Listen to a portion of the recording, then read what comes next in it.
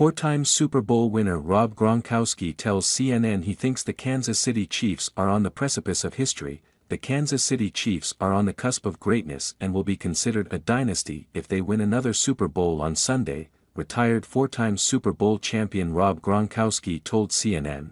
They are that close to a dynasty.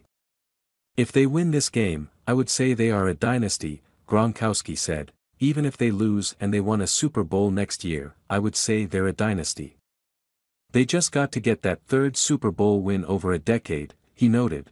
Now an analyst for Fox Sports, Gronkowski points out that this particular Super Bowl, held for the first time in Las Vegas, adds an unprecedented number of distractions for the players that may impact Sunday's result. There's always a lot of distractions, always a lot of hype. But now, it's in Vegas, so it's a double whammy. It's a distraction that no one's ever seen before, he told CNN Sports Coy Wire.